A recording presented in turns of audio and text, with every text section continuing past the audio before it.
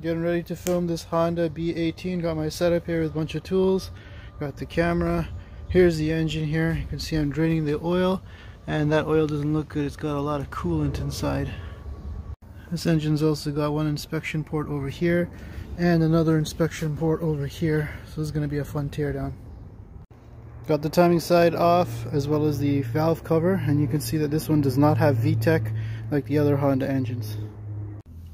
Okay, I got the head off here, and you see it looks like this valve here is bent. It doesn't sit properly, and there's a lot of junk in the oil pan. I took the bottom end apart here, and you can see the inspection window. When I took out all the parts, this is what's left of the connecting rod and the piston. It's completely mangled. Yeah, just getting ready to film the conclusion here. I got all the parts laid out. The head inside of here doesn't look too bad. A valve job could probably save it, but the rest of these components are in really bad shape. Take a look at the crankshaft here. This is the one where the piston blew. It's all burnt up and mangled up. And here are the pistons themselves. The wrist pins themselves are completely solid and seized up. And the wrist pin for cylinder number 1 doesn't even exist anymore.